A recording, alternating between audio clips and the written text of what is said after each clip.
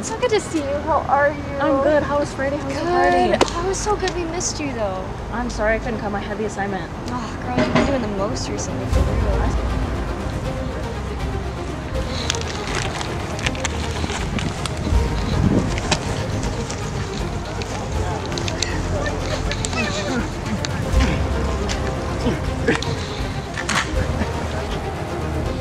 Good morning, ladies and gentlemen. An incident occurred last night where an innocent red woman was standing around drinking her water bottle when an aggressive green figure came up to her and snatched the water bottle out of her hand. A green citizen was found severely injured after pulling a harmless prank on a red citizen.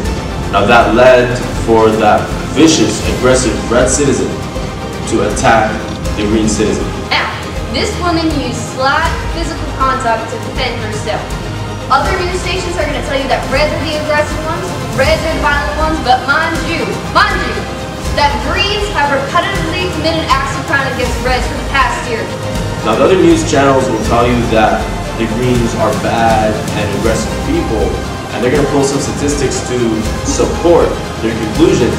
However, ladies and gentlemen, let me remind you that these statistics are made and recorded by the reds.